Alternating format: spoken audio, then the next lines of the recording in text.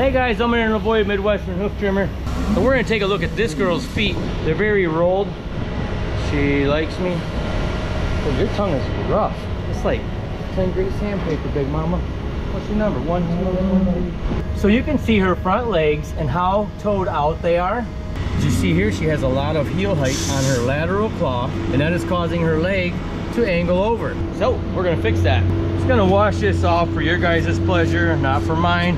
I actually prefer not to get my hands wet, or the foot that I'm gonna be running power tools on, or be standing in a puddle of water all day long while I'm running those power tools. So hoof trimming is an act of corrective wearing. See, a cow's hoof is formed at 1/4 inch per month. Most of that wears off, but not all of it. So the area that wears the least accumulates the most, and therefore starts to cause even more uneven wear. So cows' front legs automatically go in and out a little bit. Some are worse than others, and that's due to genetics. But as you can see here, she's accumulated lots of hoof on her lateral heel, and that is leaning her over, causing excess wear in this area. So let's see what I can do with this foot. So I'm gonna start right off with her lateral claw, and I'm gauging off her axial wall. That's why we don't need to wash the foot, because we're going off of measurements and angles. Just wash that for you guys. I'm going to be leaning this claw this way, this claw this way, and that's based off of her axial walls. I'm also going to be checking her length. This one is pretty close. I'm just going to take a little off the end. This one has a little bit more length, but again, we're just taking off what's not wearing correctly.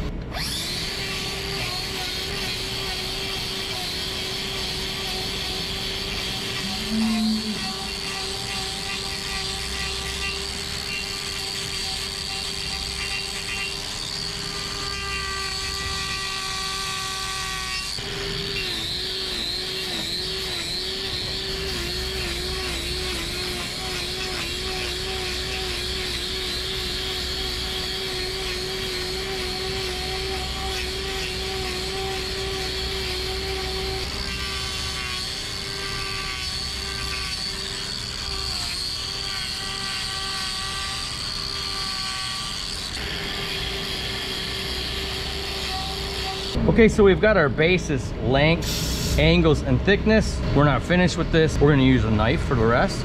This is what we call heel horn erosion, and that is just because she had so much heel accumulated here that it was starting to break down a little bit.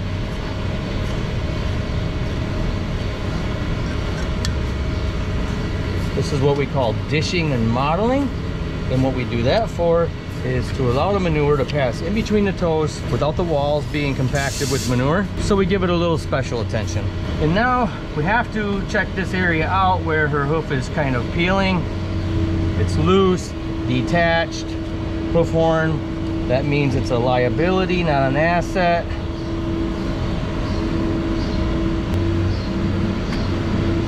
I'm going to angle her in a little bit more.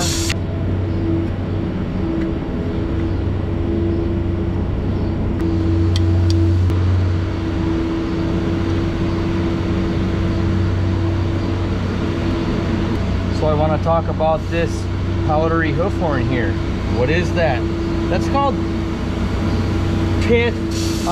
What causes pith? A lot of times it's the environment they're in, but this girl has actually got a little something else going on there.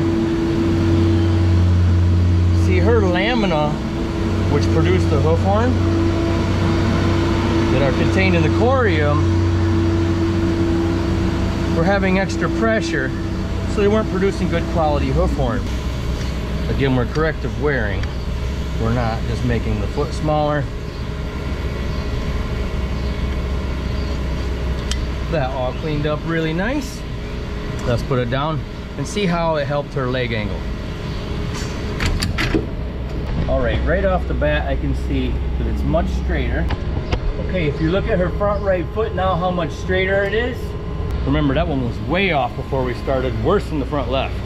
All right, let's get this one. Again, this one's very similar to the other one. I'm gonna watch it for you guys quick, just so that you can see things a little better.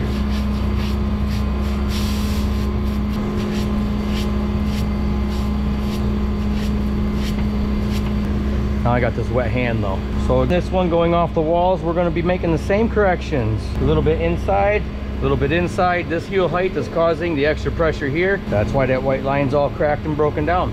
Actually, I was just at a hoof trimming conference. I picked up this wheel. Today's its first day. We're trying it out.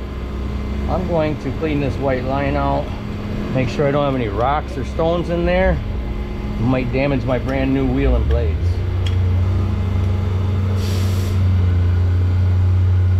Like this one here.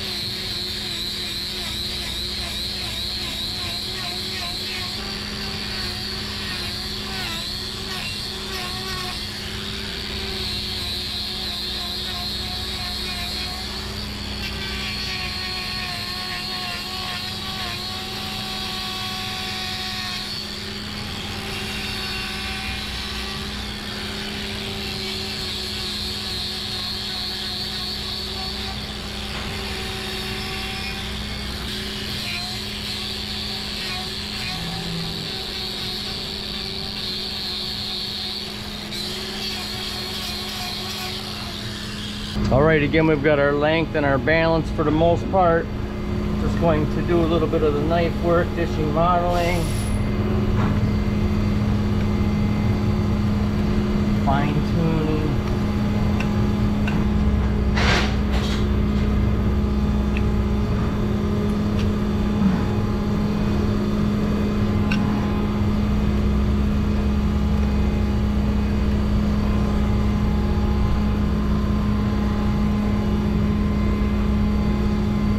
Gotten rid of all that. Now that I've used my knife and looked at it, I need to angle this way a little bit more, and then we're going to clean this up.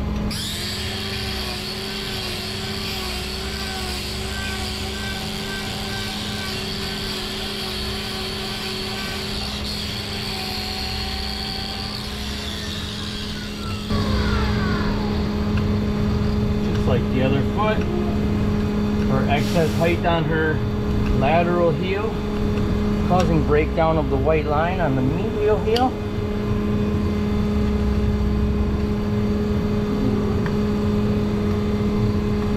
That's from the excess pressure.